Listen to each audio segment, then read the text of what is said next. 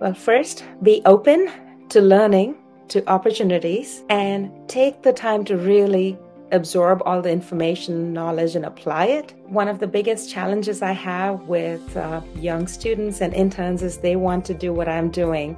I've been doing this for 25 years. So yes, you could easily start a private practice. I'm not saying you can't, but I just believe like having some of those other experiences make you a better dietitian, make you a better coach, so you can have that bigger impact on your clients' lives. And if that's what you want, you need to put the work in. You need to work with seasoned dietitians, get into networking groups, learn from masterminds. There are so many opportunities. It's a phenomenal career.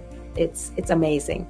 But be open to learning and be open to putting some time and effort into every step that you do so that you can really learn and apply that knowledge.